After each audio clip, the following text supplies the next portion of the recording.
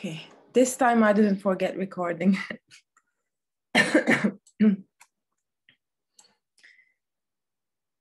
Right, let's make a start. Excuse me, my voice is not great. It's early in the morning. Let me know if you have problems with my screen.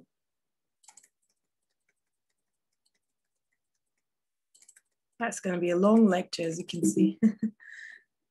Okay, guys, I hope everybody is doing well.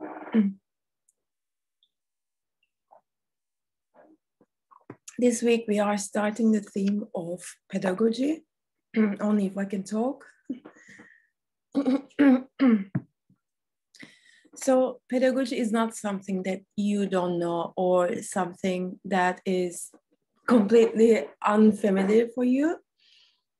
Actually, we've been covering pedagogy since you came into early childhood. The way we teach children, the way we help them to learn something is pedagogy. And so don't be surprised. This lecture is going to be a combination of things that you already seen and you already know, but we will look into everything we've learned from level C, from level I, in terms of theories and pioneers and those kind of influences in early childhood from the pedagogy perspective today. It's going to be a very nice way of summarizing everything for you. Let's first start with what is pedagogy, because this is the bit that students always get confused. Pedagogy is just like a term that we use for defining the way we teach. It's not what we teach, the way we teach, how we teach and how we support learning and development in children. For some reason, pedagogy and curriculum has been used as synonymously, and they appear indistinguishable. But we should not confuse these two terms. A lot of people confuse it and they use it as the same way, but curriculum is only referring to the content that, that we are teaching.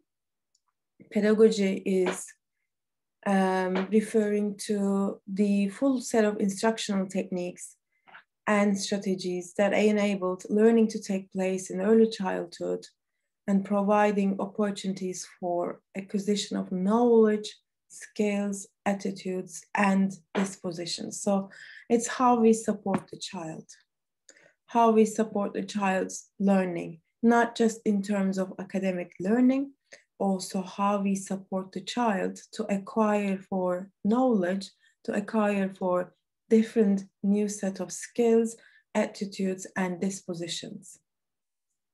Okay, so this is the techniques, the strategies that we use. So in England, as you all well know, we rely on EYFS framework.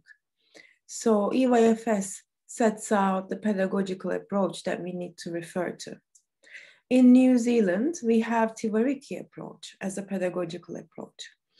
In different parts of the world, we have some different frameworks which defines our pedagogical approach, which means how do we teach children? It's not simply teaching or performance of curriculum delivery. So pedagogy is not just delivering what you need to deliver. It's not just teaching the content. It's not just teaching what you need to teach. It's not about the goals. It's the act of teaching. The act of teaching together with the theories that you believe about pedagogy, the policies that drive your pedagogy, and the challenges that shape your pedagogy. Okay? It's representing what practitioners actually do and think. So if a practitioner is in favoring child-led practice, if a practitioner is in favor of adult-led practice, if a practitioner is in favor of indoor learning, if a practitioner is in favor of outdoor learning, if a practitioner is in favor of group learning, if a practitioner is more in favor of individual learning, or if a practitioner is in favor of all of these altogether, what does practitioner think and actually do to follow this pedagogical approach. So pedagogy is our style, basically, in practice or teaching. Okay, it's our style. It's how we do things and what do we believe in. Do we believe children should be actively learning? Do we believe children should be passively receiving information from teachers and practitioners? Do we believe I should be involving families in my practice? These kind of things, all the decisions that you make about the way you teach children is related to the pedagogical approach that you take. So teaching is a part of pedagogy, but thinking is the heart of pedagogy. What do I think about how should I teach? What do you believe in child development and learning is the heart of your pedagogy, because it's going to shape your pedagogy. If you don't believe in the role of technology, you won't have a technology focused pedagogy. You won't use technology in your learning and teaching experience. So what you think is going to shape how you act with children. What do you do and what do you think about the way you teach children? So what is curriculum then? As I said, there's a lot of confusion between curriculum and pedagogy. Curriculum is the sum of total experiences, activities, events, whether direct or indirect, which occur within an environment designed to foster children's learning and development. So the things that we actually design, activities, events, environmental sources that we give to children, how do we set the environment, how do we set rooms in a nursery setting, how do we set a classroom design in a school setting, the stimuli that we use, the sources that we use, and these kind of things are a part of the curriculum. It's kind of like the tools. You can imagine as the tools, our tools. So we designed the curriculum as a part of our pedagogical approach as well. So if we are following Montessori's teachings, and if we say, I am following Montessori's teachings, and this is my pedagogical approach is Montessori framework, then you will need to find a lot of natural resources, because this is what Montessori framework pedagogy entails. They say Montessori suggests using a lot of natural, colorful, made of wood, made of natural materials kind of resources, not like toys or fancy things that we see in the market today, but very simple things. If you're following Montessori pedagogy, then you will need to provide a curriculum like that, or you will need to provide activities like that. If you're following Froebel's pedagogy, then you will need to design activities outdoors as well as indoors, because he was a big fan of outdoors learning. So how does pedagogy came into shape? How pedagogy we use today, or different types of pedagogy? There is not one type of pedagogy. We will cover these over the next weeks and in this one.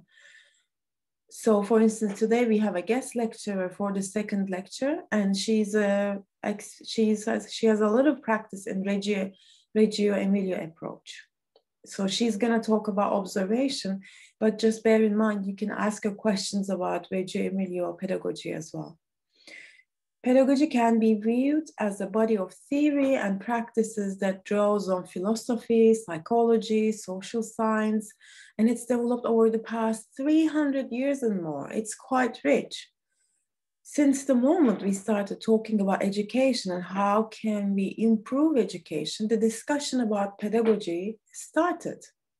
That's why I'm telling you, you were already learning about pedagogy, but we never really used the term that much, so don't get confused. Everything we've learned so far is feeding into pedagogy. Ideas and concepts in pedagogy also comes from other fields, neuroscience, policy, research findings in different various subjects. So the moment we started discussing about how can we teach, how can we help children to learn better, then everything we did in order to understand and answer this question has fed into pedagogy. So pedagogy is not just relying on Froebel, Steiner. These are not the first people who have created early childhood education and pedagogy. It was way before. So we need to talk about philosophers like Aristotle, Socrates, these people who were thinking about how we should be teaching. What is the meaning of teaching? What is the meaning of learning? They have also helped us to understand to shape our pedagogy even today. Even though their theories are quite older, they're still inspiring us today. Now, I'm going to go over this very quickly, but you have your slides and you can repeat it. So this will be a kind of like a roller coaster summary over the pedagogical approaches that we learned from the pioneers that we covered in the first year. You will see the timeline for early childhood, official timeline for early childhood, starts with the pioneers.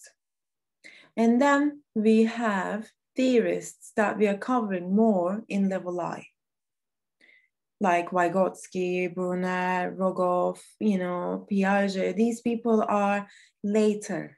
But first we had influences from pioneers. Pioneers and theorists are different. Pioneers have created their own educational framework. They had a clear idea of how education should be in early years or in the later years, and they set up us framework. So these people all have a manifesto, you might say. Theorists, they have theories. They have theories about development and learning, which is something different. They didn't really design educational systems. Piaget didn't design educational system. Vygotsky didn't design an educational system, unlike Froebel did or Montessori did. What they did is they offered us some ways of understanding how children develop and learn. So theorists and pioneers are different. There's a reason these people are called pioneers, because they pioneered our first knowledge of education and how it should be, because they offered some systems. They are different than theories. And what they offered is not very testable. You can just follow it and you can see if it's working. But a theory of something like what Piaget offered, whether children are in the pre-occupational stage, in those ages, we can test it. We can do an experiment and test it. But educational systems offered by pioneers, we can't test it. So let's have a look at what has influenced pedagogy in early years. It's just going to be like a timeline for you. Timeline of theorists and pioneers who have particular influence in the development of, again, I need to underline this as well, Western early years pedagogy. We're not talking about the other parts of the world here. This is majority Western early years pedagogy. So the early years practice and pedagogy, first understanding about pedagogy started with Jean-Jacques Rousseau, who said that young children should be allowed to develop free of society's constraints, and that provision for them should provide a balance between freedom and happiness on the one hand, increasing independence and control on the other.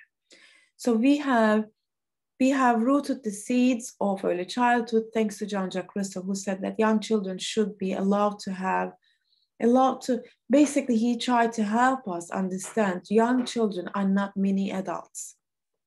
As you know from level C, we said that young children was not always seen as children. They were seen as mini version of adults.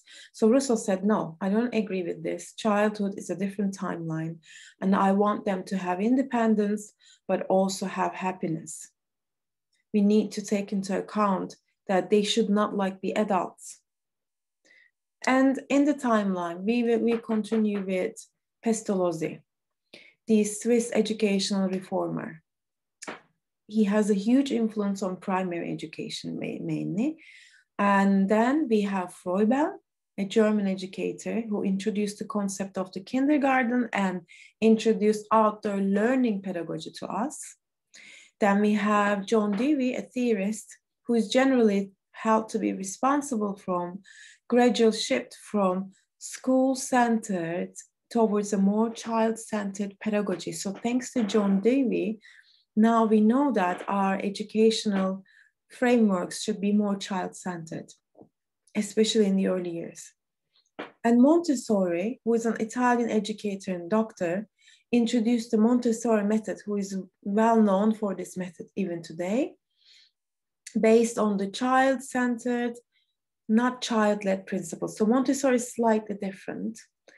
Montessori method remains in evidence in settings across the world. So this is more like a timeline for you, okay? So I'm just going to correct myself. I said there is no theorist, but we have John Dewey in there. So as you can see, pioneers were quite earlier, but then there were one or two theorists in between as well. We go along in the timeline. Later in the timeline, in the UK, we have Macmillan sisters, Rachel and Margaret Macmillan sisters, who were committed to social welfare of children. So these Macmillan sisters, they were not just interested in learning and teaching, they were interested in creating a good social environment, a clean, because on those times that we had pandemics, we had hygiene problems and these kind of things, which were not really allowing children to have the best learning experience. So Macmillan sisters had a more holistic approach, I might say, saying that they need to reform the social welfare of children. So they said that children learn most effectively when they are well fed and clothed and the learning environment is organized. So these are the times education was really struggling because there were a lot of health problems in the society. There were a lot of cleaning, hygiene related problems, and therefore the viruses were much common in that times. Macmillan sisters had said, okay, a time for a social reform. With those problems, we can't really teach children. So they had a bit of holistic approach. And Steiner, an Austrian philosopher and scientist, developed the philosophical doctrine of anthroposophy, emphasizing the spiritual growth of the human being through educational process of doing, thinking, and feeling. So as you know today, Steiner, Waldorf schools, you might know the other term, Waldorf schools, are quite a thing even today because they have a different approach to early childhood, and their pedagogy says we need to see children as spiritual beings, which is quite right. Their education process is not just about learning passively. They need to do things, they need to think on their own, they need to feel things. And Steiner schools, you can also hear the term Waldorf schools, are widely recognized in England. We have also Susan Isaacs, which you know very well, from Bolton, England, who has a very significant influence over our pedagogy as well in early years practice. She has emphasized the role of play and value of child observations.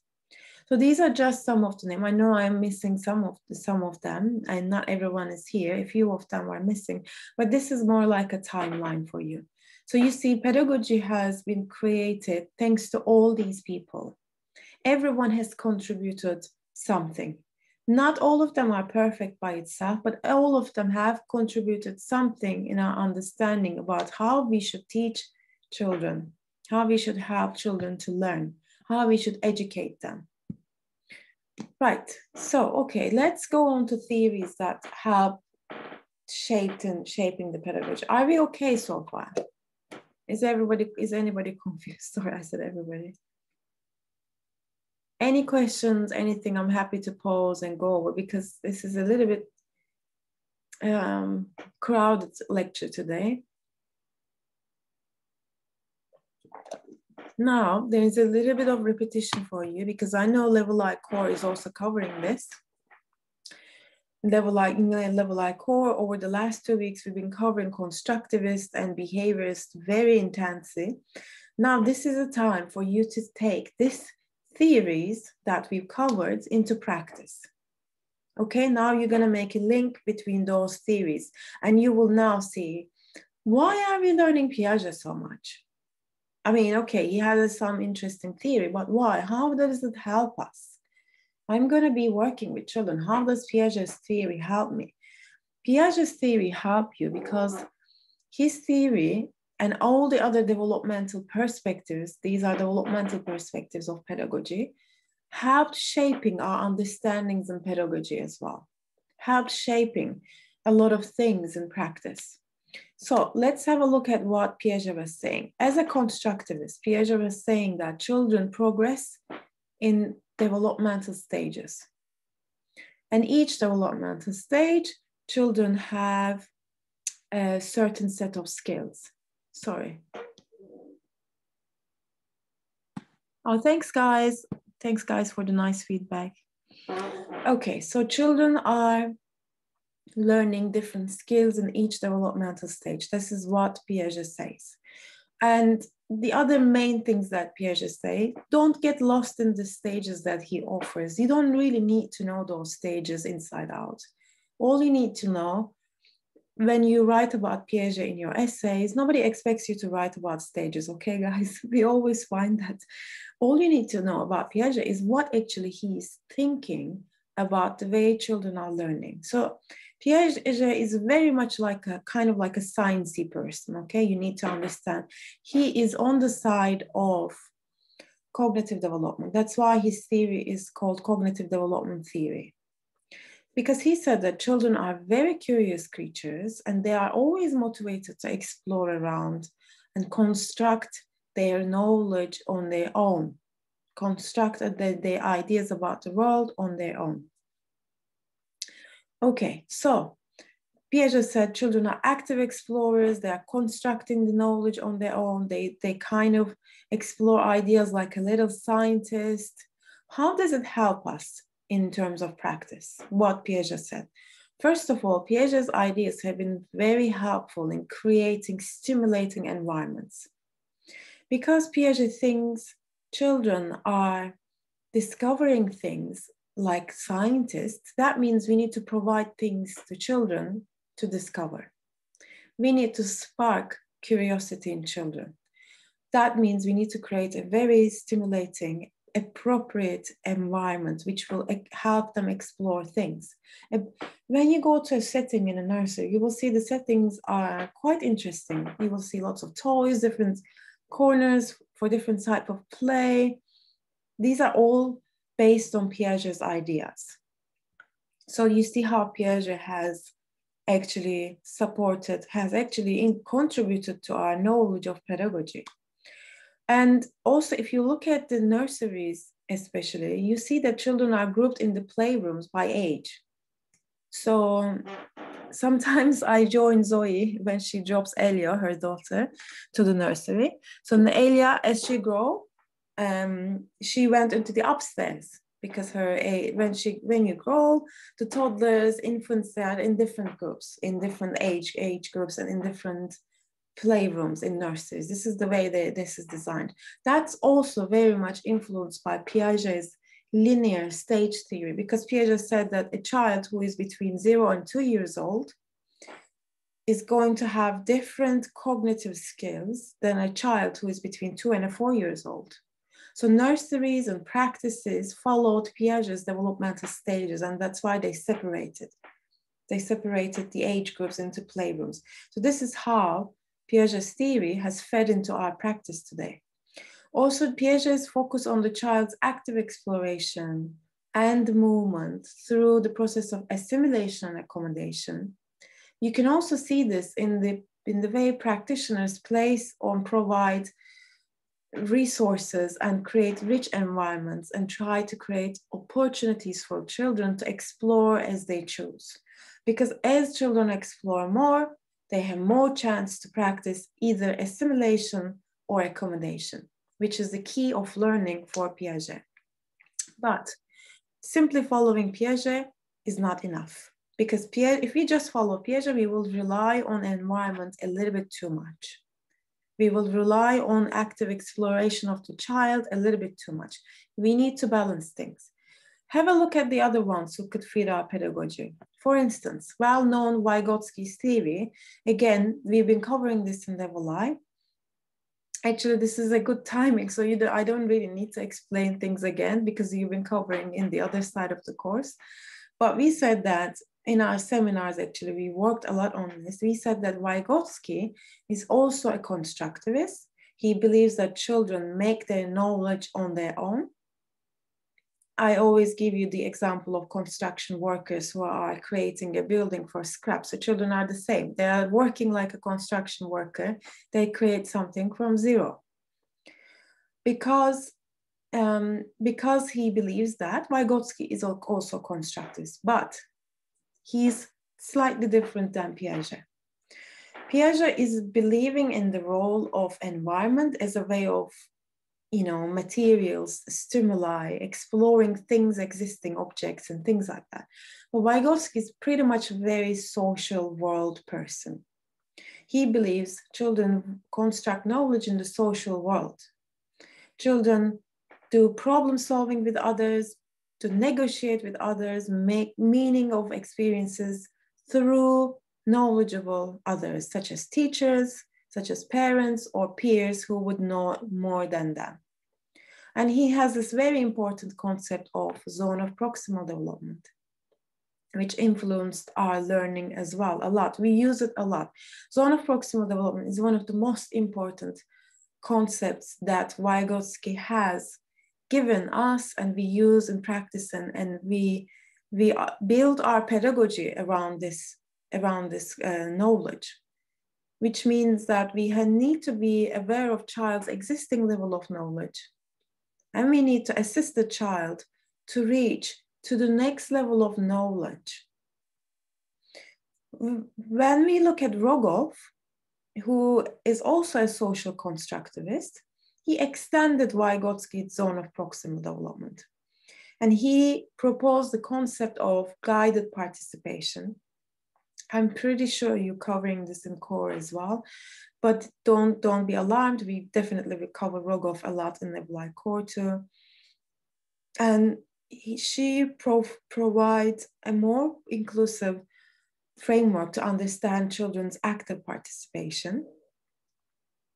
And Rogov is one of the people that who has fed into ideas like shared sustained thinking.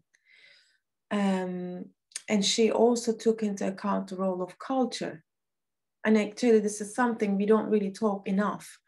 In the UK is a very multicultural setting, and taking into account different cultures of children in our setting is a constant challenge, simply because practitioners come from a different culture sometimes and children come from another culture.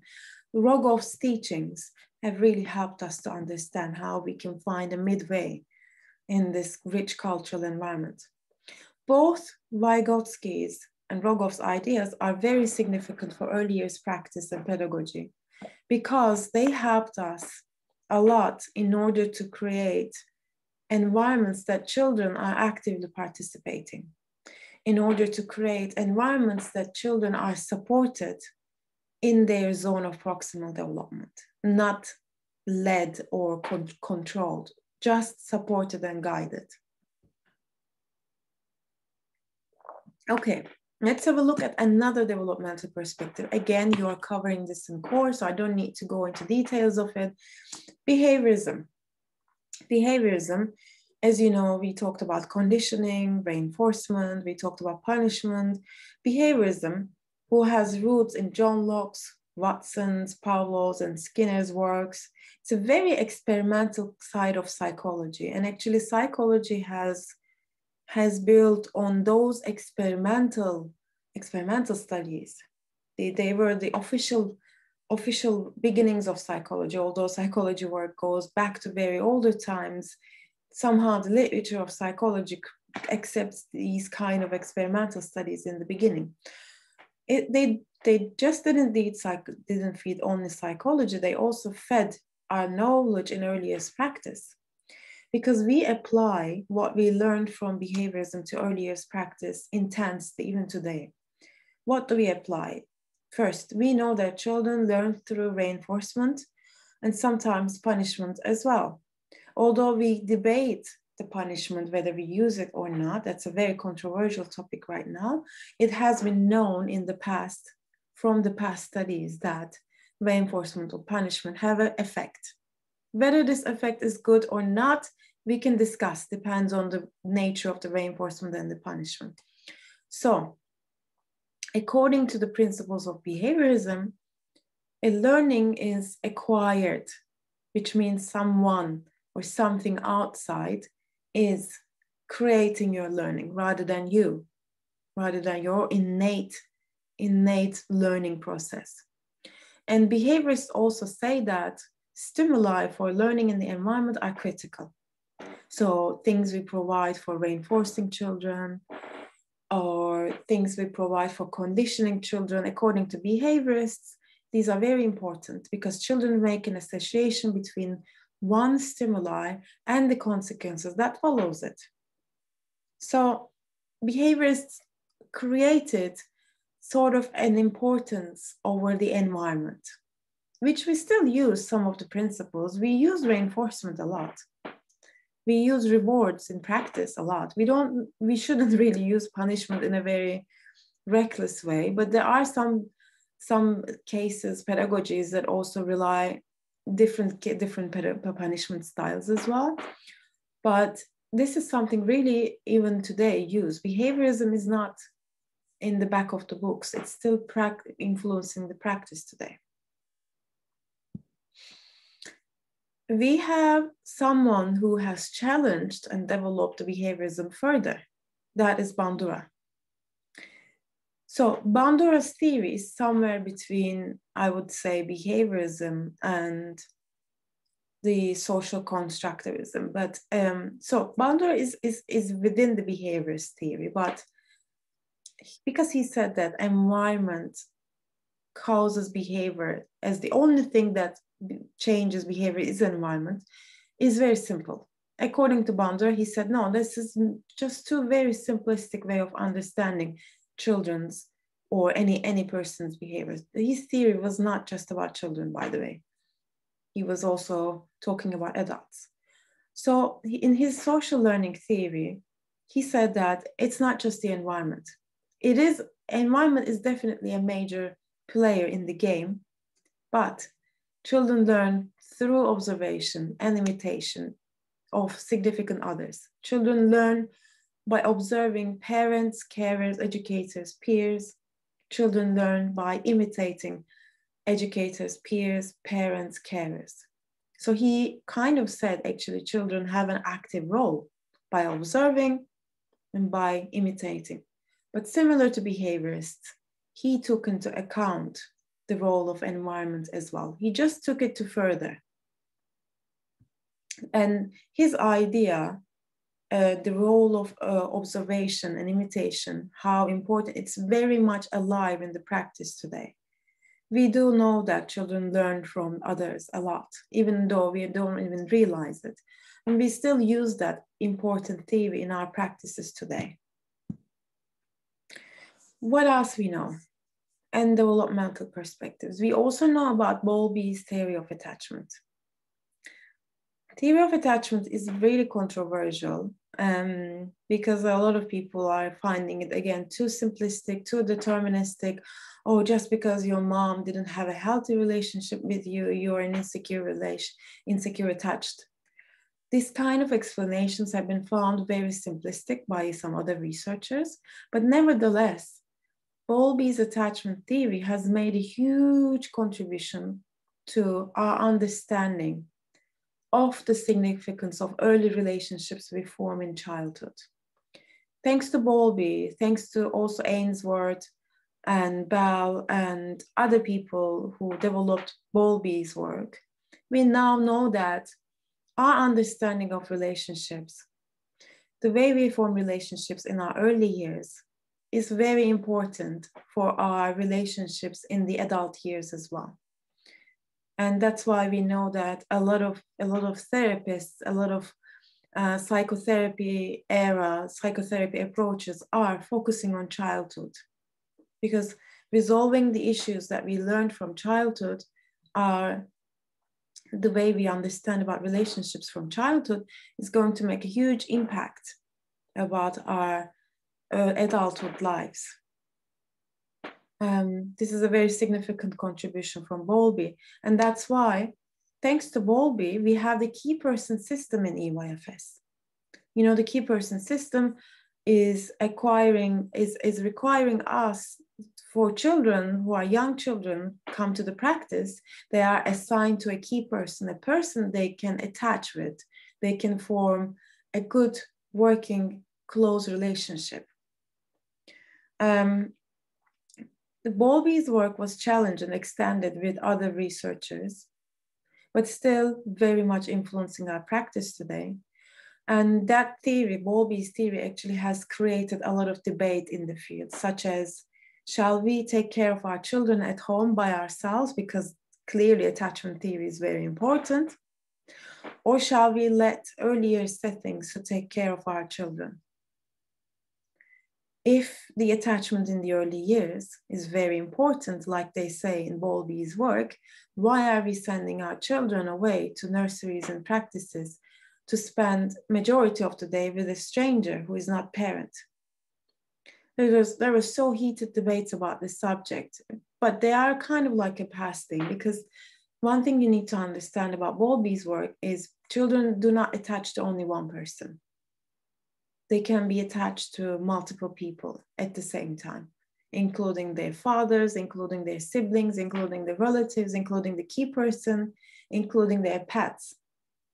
So we have more understanding about Bowlby's work, but still nevertheless very influential in the practice today. Who else contributed to our pedagogical understanding? Brunner contributed to early years practice through providing more understanding about our cognitive development. He said that our cognitive development have modes of representation. I will not explain too much because I know you're going through these in detail in level I. Inactive, iconic, and symbolic. So Brunner has also contributed to our practice. And because we know that a child could be having iconic representation, a child will be having symbolic representation, that will help us to design our environments and materials. Brunner also developed Vygotsky's zone of proximal development theory further, and he introduced a very important concept, which is called scaffolding, which is very important in practice today. So according to scaffolding, if we want children to learn something, we need to provide guidance. That is one step ahead of the child. A guidance that will push the child to go to the one step further. Okay, so scaffolding is Brunner's theory. Don't think it's Vygotsky's. Vygotsky just created zone of proximal development, and Brunner has said, okay, the way to go in the into one zone to the other zone is using scaffolding. Finally, we also have, not finally, sorry, I have one more person. Gardner's theory has also contributed a lot to our practice, because Gardner said that intelligence is not just one single entity. We don't have a general intelligence. We have multiple intelligences. So a child could be very skilled in music, in linguistics, but the same child could be having some trouble perhaps in kinesthetic language, movement. Perhaps one child could be very good in visual knowledge, and maybe they are like, how can I say, even from early age, they might be able to draw, paint, design things because they have an incredible visual intelligence. But perhaps they're not really good with talking with other people, which is interpersonal intelligence. So Gardner has created our understanding that an intelligence is a very rich thing. And just because you're not very great in one area in life doesn't mean you have any intelligence. We just know that every individual has a different set of skills, makes them unique. And this actually feeds into the idea of unique child in EYFS. Every child is unique, and every child has one talent, has one or more area of intelligence that they use more. Okay, so this feeds very much into the practice by emphasis over unique child. How about the famous theorist that we keep covering in level I? It's our favorite, Bronfenbrenner. He offered the ecological systems theory. And according to this theory, we now know that child is developing within a complex system of relationships. We don't see the child in isolation. We look at the child into systems of a family, a school, neighborhood, culture, society. Everything happening around the child is influencing the development of the child. So this is a very holistic approach. And his holistic approach to children highlighted the importance of children's participation in different environments.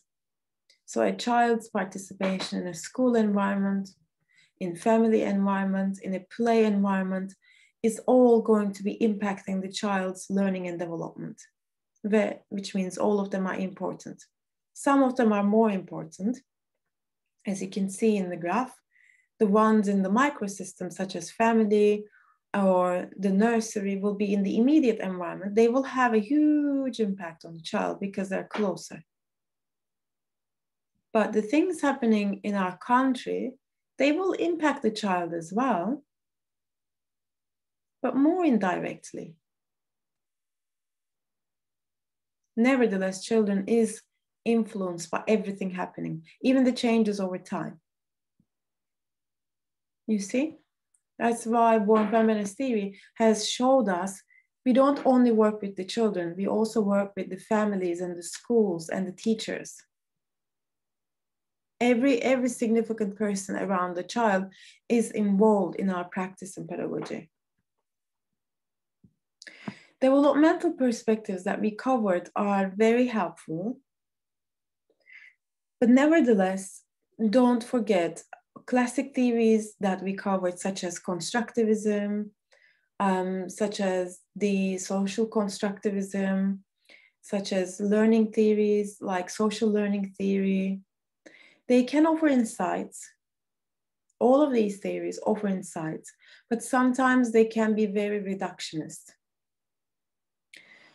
Don't forget the earlier pedagogy is more holistic, seeing the child as a whole with body, mind, emotions, creativity, and social identity. I think Bronfenbrenner's theory is more close to that understanding, being very holistic. But the sad part is Bronfenbrenner's theory doesn't focus so much about the details about the child's world, such as the mind, body, and emotions. So don't forget, even though we kind of borrowed concepts from Piaget, we borrowed concepts from Vygotsky, we borrowed concepts from Brunner, just relying on one of them will not be enough because they explain only one or two things about the child. We need to see the children as holistic, and seeing that different theories will help me with different parts of development and learning. What did we learn from these perspectives so far? Learning and behavior can be affected by a range of influences, transitions inside and outside the earlier setting. And the current legal requirements, policies, safeguarding will also impact the earlier practice. Following the people like Piaget who offered some stages, we learned that we need to closely monitor the child and we have to have observation in order to understand, track children's activities.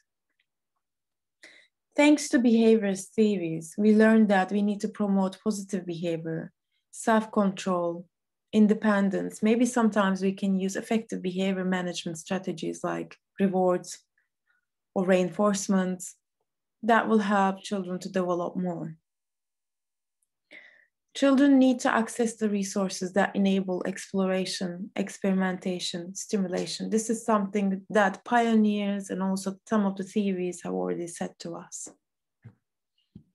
What did we learn from the ones who put more emphasis over social cultural context, such as like the Vygotsky, who said children learn in social settings, Brunner, Rogoff, Bronfenbrenner. these people put more emphasis over the social world.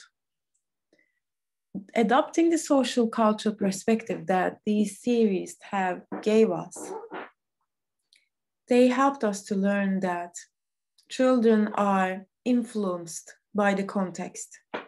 A child's development will be influenced by the school context. A child's development will be influenced by the family context or by the neighborhood.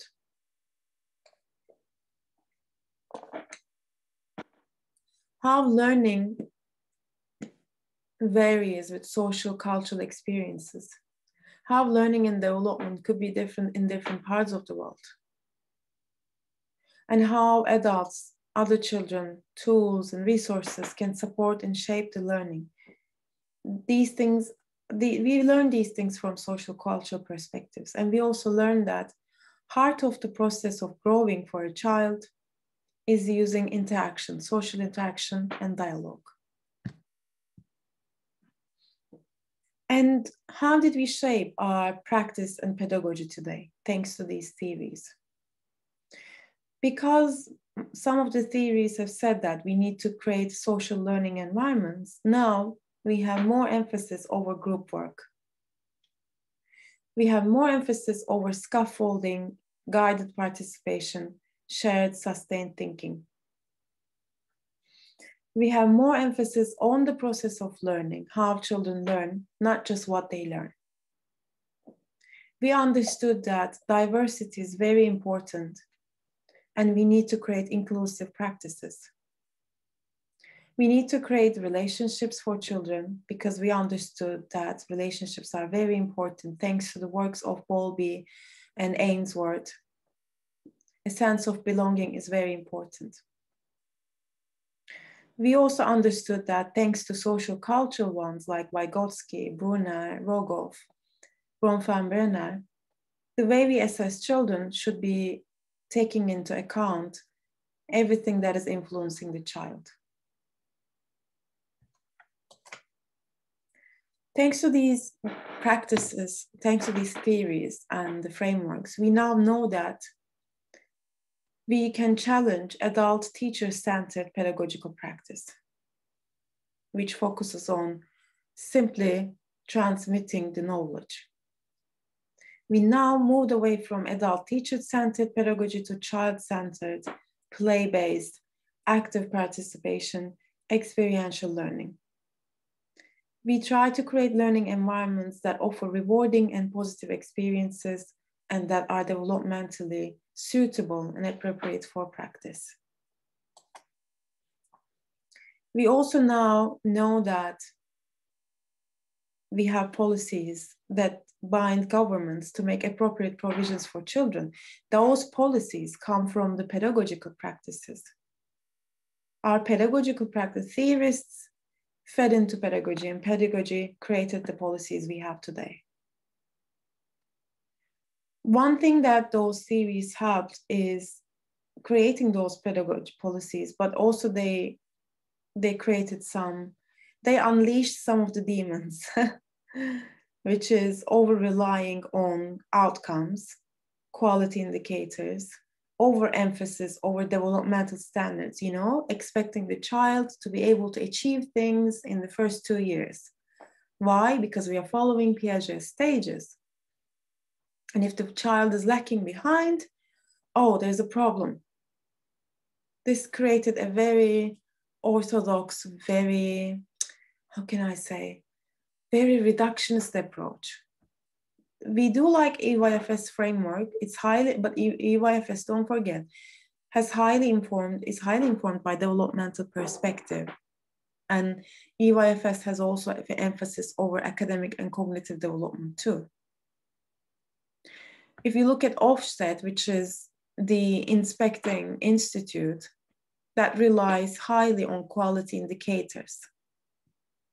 Sure Start program also relies highly on quality indicators because they work with children who are lacking behind. Lacking behind in terms of these quality indicators. We judge the school settings, the practices, following certain set of criteria, assuming every one of them has to be exactly the same. So we are focusing on the learning outcomes too much. We are constantly assessing children and profiling children. We have checklists to assess children, whether children are able to do things in certain times. We evaluate children externally. So imagine a child is working with teachers and key persons for the whole year, and somebody from outside who has no idea what's happening in the school comes and visits a couple of times and decides everything is going well in this setting. It's very external. And we have put so much over on the school readiness. Okay, so developmental perspectives have created good knowledge, have fed into our pedagogy, but they created also problems. They created very rigid assessments, too much reliance on outcomes, too much reliance on checklists, whether the children have progressed or not. What we need is we also need reliance to child rights perspective. We need to also understand that children are the holders of rights from birth. And not the offset. We need to provide settings that meet the standards of child rights, not the offset rights. Every child matters, and every child deserves the best possible start in life. So thanks to UNCRC, we have created this, we have now more focus on child rights in our pedagogical practices. Child rights perspective and UNCRC have created our knowledge about the fact that children have rights. Children are holders of rights from birth. This is also contributing to our pedagogy. Why? Because thanks to that practice, thanks to UNCRC, thanks to children's rights, we value children's opinions more, we listen to them more, we act on them more. We support children in articulating themselves. We support children in being unique and diverse. We know importance of maturational factors, providing healthy environments, providing nutrition, as well as a rich social and cultural context to child where they can have education and enjoyment. And thanks to UNCRC, we are now working on partnership with families in the settings, because we know that families, communities have some obligations towards children. That's why as practitioners, we will work with families, because we are aware that children have certain rights. Okay, guys, so this is pretty much